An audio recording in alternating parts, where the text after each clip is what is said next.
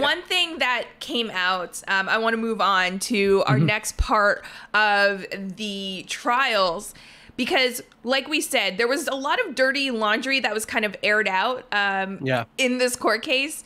And the biggest one, in my opinion, has to be the fact that we got more input on the crossplay deal that Epic made with Sony. So we learned more about that deal, and we actually learned that Epic pretty much paid more to Sony so that Fortnite could be offered crossplay on PS4. This was shocking to me. Anyone else? Like, I've never heard of a publisher paying more like, I never thought that was an actual thing. Yes. Blanket statement, yes. A little shocking, but then you pull back the layer, just like the first layer back, and you're like, oh, it makes sense. Like, it's really not that surprising, because, you know, PlayStation is all about making sure PlayStation benefits, and that's exactly what you kind of see with all the evidence that kind of came out of this trial, is that PlayStation's number one concern was, how do we benefit the PlayStation community? Yep. And that was first and foremost. And yeah, that's kind of what we saw here kind of unfold, is that Epic kind of had to negotiate the terms and even to go as far as to say, like, hey, we're willing to make you guys the hero here and make you guys look good. And they still weren't going to have it unless it hit their bottom line. And yeah, base value, yeah, it is kind of surprising, but at the same time, I was like, it's business at the end of the day. This is in my opinion, like a prime example of all those conversations we always have, where it's like, man, it would be so cool to be a fly on the wall during this conversation, this conversation, and we're actually seeing it come to light here. But yeah, I can't imagine Sony was very happy with this coming out in the trial. But well, they put a request to get it. Heroes right now. No, yeah. Well, they put a request to actually get those documents that revealed this removed, and it was actually removed from for confidentiality, because they didn't want the public to really get their hands on it. The thing is, the internet works really fast, so it's still out there, which is it just blows my mind, because I think back to when Fortnite announced crossplay on PlayStation and how much of a big deal that was. And the conversations around that time was the fact that PlayStation's making the right move to have gaming more accessible for everyone. And the idea of being the hero was truly there in every conversation I had, and, you know, I heard people have about that deal. Well, you have to remember that came after, I think, 6 months of people being like, Sony, what are you doing? Because that's exactly what happened at E3. I think it was 2018 when they announced that Fortnite was coming to Switch, and that there would be crossplay with Xbox, PC, and Switch. And everyone was like, well, what about Sony? And Sony was like, no, we're not doing it. And I remember, I mean, this even goes beyond that. This predates when Epic accidentally, quote unquote, turned on crossplay in Fortnite and showed essentially how easy it is. And then I don't know if it was then or if it was after the fact, when Xbox kind of just said, hey, we're down. Like, we can do crossplay. We're just waiting for PlayStation to give us an answer. And they're the ones who are saying no. So it's been like, there's been this extended period of time where people are like, yo, let's play. Let's just give us crossplay. Like, no, it's not going to take anybody away from PlayStation. Anybody who's got Fortnite on PlayStation is still going to play it there. Anybody who's got Fortnite on Xbox, PC, or Nintendo Switch is going to be playing Fortnite there. They're not going to be playing Fortnite anywhere else. So whatever profits you're going to make is maybe going to come from the store, which is, I guess, what they kind of ended up negotiating. But it was always that conversation of, PlayStation, what are you doing? Let's just implement crossplay and get this over with. If I'm going to be able to play with people on the Switch and the PC while I'm on Xbox or vice versa, then where's the PlayStation getting involved here? And then finally, when they did, yes, the conversation did become, okay, great. PlayStation's made the great move. They finally implemented crossplay. Like, this is it. We have this massive ecosystem now. And then other games started to implement it, games like Rocket League and all that fun stuff. So, like, it just became this huge deal. But there was a time where everyone was just sitting and waiting while PlayStation just kind of refused to implement crossplay. And now we kind of had the answer as to why. And the thing is, too, like, I think, sorry, Malik, I'm going to let you go in just a minute, but I think it was, just to add to Steve's point, yes, it was after months of the community like, what are you doing? So when PlayStation finally allowed crossplay, it seemed like they were listening to the community. Yeah. Yeah, and that's the crazy thing, that it had nothing to do. We had nothing to do with that decision. As much as we'd love to believe that, you know, we rallied together, we made this happen. No, it wasn't about us. Yeah, no, you're so right. Epic just forked up the dollars. You know, we just kind of screamed into the void for a little bit. Well, it's kind of funny because we even talked about it in the previous topic, like.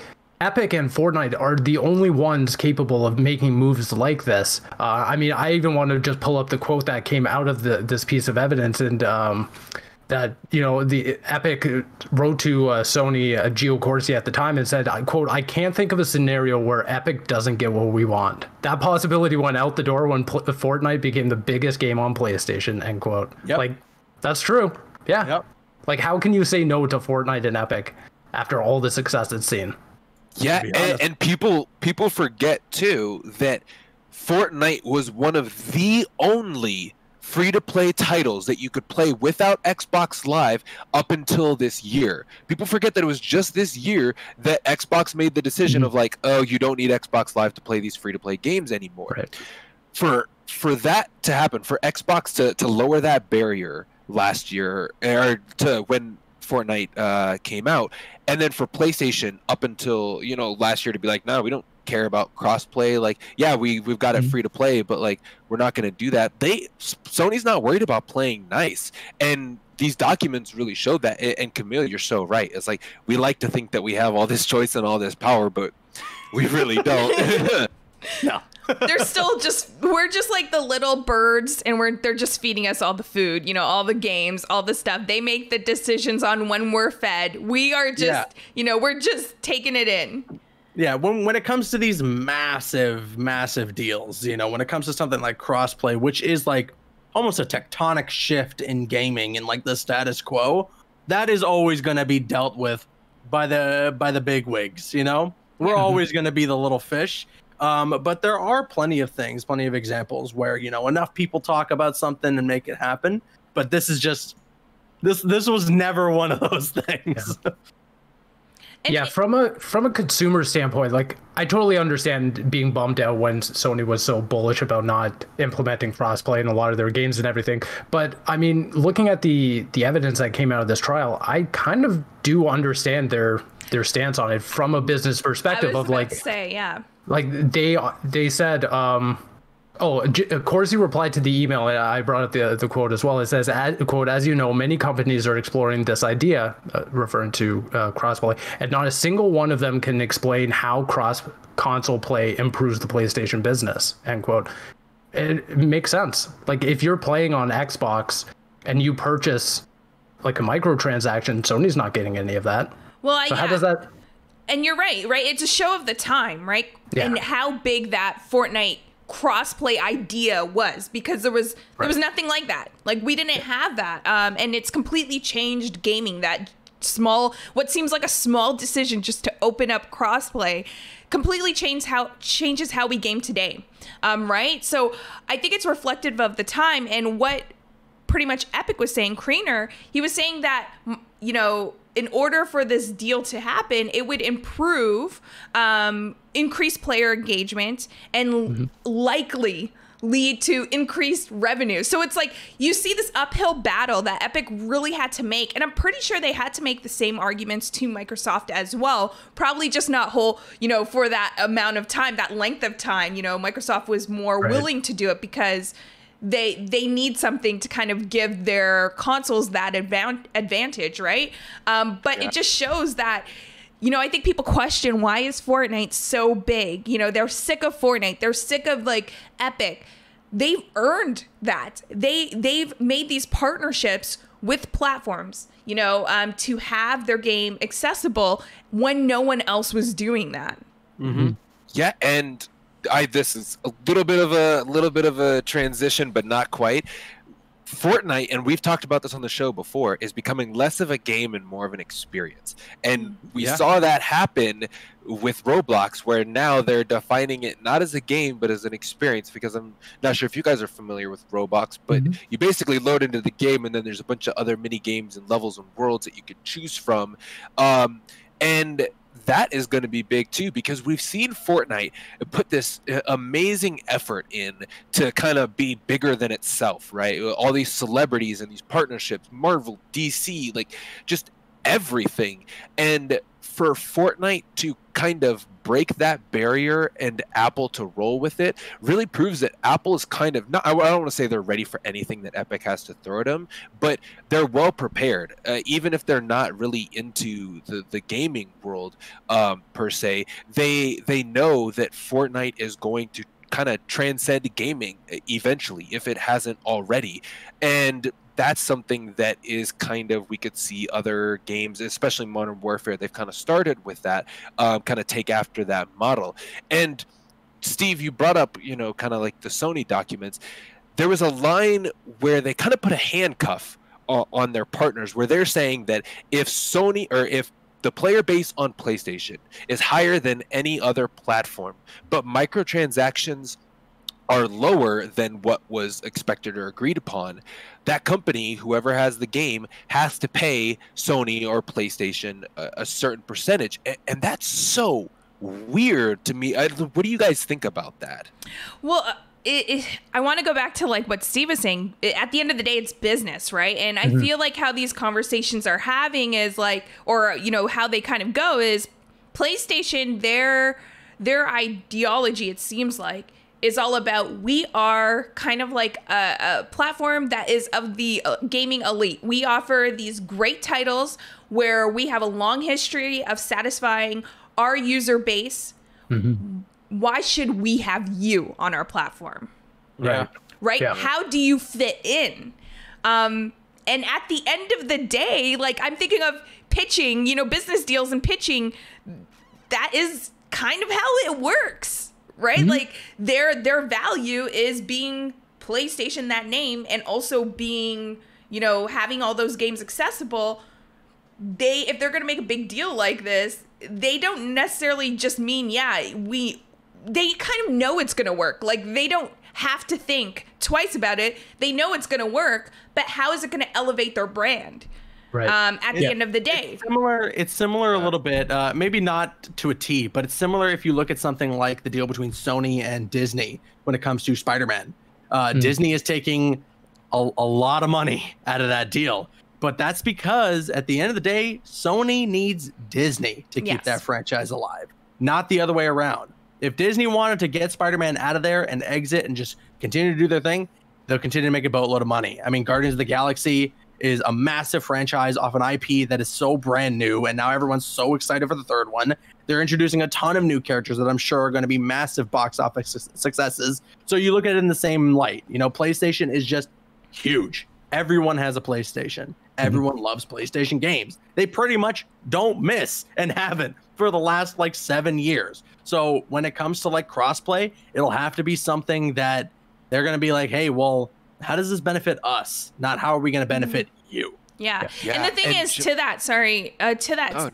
that's why PlayStation secured Insomniac, because they knew Disney was super happy about how Spider-Man was. And in order to make sure Spider-Man stays with PlayStation, you secure the studio. It's all just business dealings at the end of the day. And I'm trying to think to like 2018. Yes, Fortnite was huge, but at the same time, PlayStation already had Fortnite. Right. Yeah. So it's not like they didn't have the game. It's just, why would we even, that's more the argument. Why would we open that up when we are in the business of making more money for PlayStation, and we are already making money off your game on our platform, right? And I think that shows the big difference between PlayStation and the Xbox brand, where PlayStation is that walled garden saying, well, you're not going to affect us, you're not going to affect the ecosystem, you're not bringing anything to the table for us, so go away, basically. And Xbox is like, we don't have anything on the table to begin with. with all due respect to Xbox, so why don't we approach this in a different fashion and say, okay, we're coming out very pro-consumer. We have our hat in hand and saying, okay, we want more people in our ecosystem. Play with your Switch friends or on PC. Everyone's invited to this party. It's a very different attempt at reaching out to the ecosystems, and I think it's very fascinating. But it definitely shows that distinct nature of like Sony has that dominant force in the industry, so they're approaching it in a very bullish manner where they're allowed to some extent. I mean, yeah, it's not as pro-consumer as say like Microsoft's attempt at it, but they earned that right. Mm-hmm. Yeah, and people criticize Jim Ryan a lot because he is very business oriented. Mm-hmm. He's very kind of what you would expect from a CEO. Right. But it's like Sean Layden had already said that AAA development, like consistent AAA development, is not going to be sustainable forever. Whether you like it or not, like free to play is going to take over. And I think that Sony knows that, and that they're trying to strong arm for as long as they can before it's too late. Because I think once we come in the aftermath, like maybe 2-3 years after this, we get the final decision. I think that we're gonna have to see Sony start to change their ways and kind of integrate a more consumer friendly. Because if they're going to go after Apple, who's to say that they can't go after Sony? Because even if they swing and miss at Apple, right, there is still a chance that they can try to limit and I don't want to say that like Sony or PlayStation has like has some like trust issues and that they have some issues with being more accessible. But they are that premium kind of place, like you said, and I don't think that it's going to sustain them for as long as they think.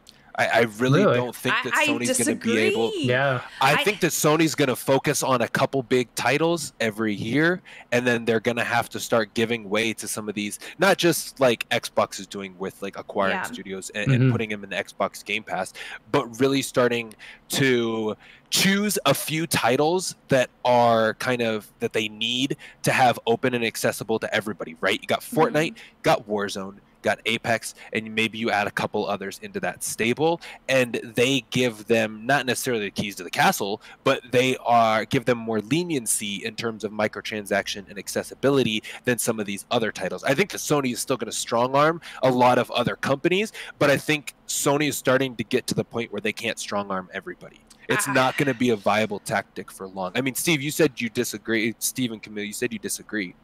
Yeah. I just disagree just based on, what works for PlayStation until they see that shift in the paradigm where maybe Xbox or even Nintendo gets the upper hand. I think they're just going to roll out the same thing. They don't need to change anything. I think Yeah, I agree with Steve. I think it's the red panic button. And that's the thing. I agree. I don't think it's time for them to hit the red panic button. They're still making money. Their console that's not even, people can't even pick up their latest console, but it's still outselling every other console. That just shows that they're still doing what's right for them. And, if this court case and the evidence that we see coming out of how PlayStation does their dealings is any evidence to show how their business dealings will continue, this completely supports the fact that they're not making any changes because they don't have to.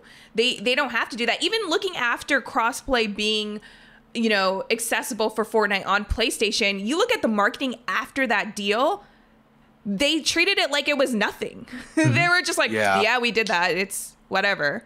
PlayStation have a history of letting their hubris get to them, though. That's true. We saw it with the PlayStation 3. Yep. Like Sony and PlayStation are not immune to this. They have let their hubris get to them before, and I think that they're on top right now. But I think 3 to 5 years down the line, we start seeing them have to dial back on some of these big boy kind of moves that they're trying to make. I think when we see them, I think what will be the point for them, the tipping point of, yes, we need to change something, is when they release a console that does not sell, and when they release like 2 or 3 of the top AAA games, like whether it's God of War or whatever is going to replace Uncharted, and they do not sell, that's when they're like, okay, yeah, we need to change something because our formula is not working. And then we'll also see probably that Jim will be gone, a new CEO in, right? They'll do a whole shift. Yeah, I mean, and PlayStation announced that they have 25 non-AAA games in development currently, too. But that was after the news that they were strongholding these small developer studios to work on their AAA games. So it's a toss-up. I honestly think that is way too hard to predict because the market changes all the time and it's just too hard. But I do think that the first indication that Sony might have to change its platform as it currently stands is if Xbox can finally start delivering games of the caliber that PlayStation does. That's the only time. You're right. Until then, PlayStation doesn't have a thing to worry about because as much as Xbox, in my opinion, really nails that pro-consumer messaging and narrative, it doesn't matter unless they have games. So until they start coming out with 10s one after another that everyone can get behind, PlayStation doesn't have to do anything. Well, other than, Gears and Halo, right? Like, what is their AAA exclusive title? And, it comes down, like, I know previously we've had conversations of exclusivity still a thing. Unfortunately, it still is. Because, like we talked about, when you're pitching, what makes you special? Every company needs that, right? And they're going to look at the games that they offer. Now we'll see the studios that they acquired, if that will help make them special in terms of those AAA titles, and if they could really bring competition to PlayStation. But I think you're right, Steve. That's probably the tipping point for them, and we won't know until then. Yeah, and Steve, I mean, how's Xbox doing on consoles? Well, we'll get to that. We'll get to that. We get to that later. All right. Later, but we're gonna take a quick break because we talked a lot, and I need some more water. So we'll take a quick break, and we'll be right back.